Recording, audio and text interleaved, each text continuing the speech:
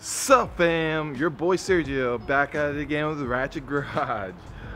So I had this long tutorial played out for when I installed a hydraulic handbrake and my solid differential bushings. I was falling asleep while editing it because it's so boring. I don't think I'll be doing any of the tutorial videos like that anymore. I just really want to show you guys my drifting and show you guys my car. So that's what you should be expecting now from this channel. It's kind of like vlogging as well, but not really vlogging. I'm not a vlogger. My life isn't as interesting as TJ Hunter, Adam LZ, or Taylor Ray, for example. They're all great vloggers in their own aspects and great drifters. TJ Hunt, I don't know about them. So I installed my Nameless hydraulic handbrake and my Parts by Max solid differential bushing the other night. It took me all but about total 12 hours to do all that, running the hard lines of the brakes and everything as well, which I'll show you guys here in a second. It really wasn't the most difficult thing to install. I'd say the most difficult part of that whole installation would be trimming the center console down to fit the hydraulic handbrake in and making it look clean. But here, I'll just show you guys real quick.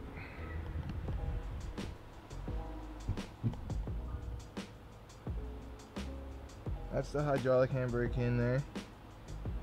It looks really good. I like it. It clears this. Hopefully I don't hit it while drifting. Even if I do, I don't think it'll actually hit the friction point to where the wipers will go off.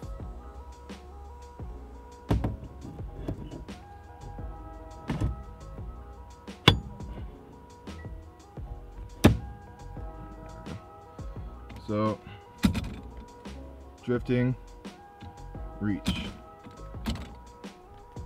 The actual reach for this isn't bad, so I can go right to it. Same with shifting. Third gear, downshift, second gear, boom, e-brake.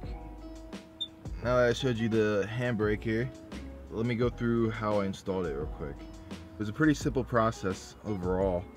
All I had to do was drill into the Level Ride concept fabrication bracket that I got from Level Ride. So all I had to do was mount the holes to the shifter boot mount. There's 4 screws, 10 millimeters, so you just bolted right in. Then I had to mount my hydraulic handbrake and then mark the points where I wanted to bolt it to. That's it. Like I said earlier, the longest part was trying to get dash back in and making it look as clean as possible. I had to drill this part out the whole way over here, practically the entire part. This part of the shift trim here is just sitting on nothing really. There's a clip here and a clip up here that's connected. Then I had to run the brake lines through here, drill a hole through the tunnel. I put grommets on both holes to protect the brake line. Let me show you the outside. Alright, so I don't know if you'll be able to see. You might be able to. I'll do my best to show you guys everything. That's where the brake line's coming through the tunnel from the interior. And I had to run the hard line from there with a clip. I mounted it down with 3 clips. Clip 1 right here. Brought it the whole way over. Clip 2 into this bracket itself, went up and over the subframe here. The subframe, you guys are not going to be able to see it because it's right above the differential. It splits off in the T and goes around onto the dual calipers right here.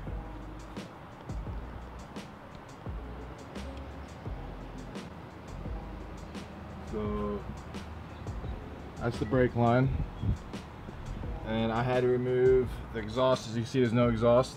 I removed the exhaust, I had to remove the drive shaft, I had to remove the axles, remove the differential. I removed the differential so I could get the T fitting up there. Since I had the differential out, I decided to install my Parts by Max solid subframe bushings here to eliminate wheel hop and all that aggressive play you get when you have a loaded differential. All that wasn't as bad as actually trimming down the center console to fit in that hydraulic handbrake.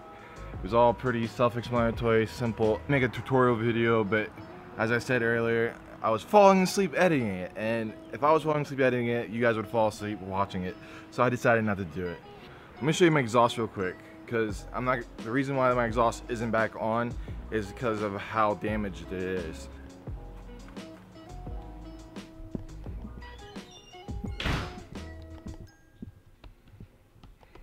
I'm either gonna have to get a new exhaust, weld this exhaust, or get a straight pipe. And I can't find anybody around here to help me straight pipe it because my car is too low and they don't want to put it on their lifts because they don't want money. This is my exhaust, and this is why it's not back on yet. See how it's connected there? I've never seen an exhaust like this before. It is a InGen, however you pronounce it.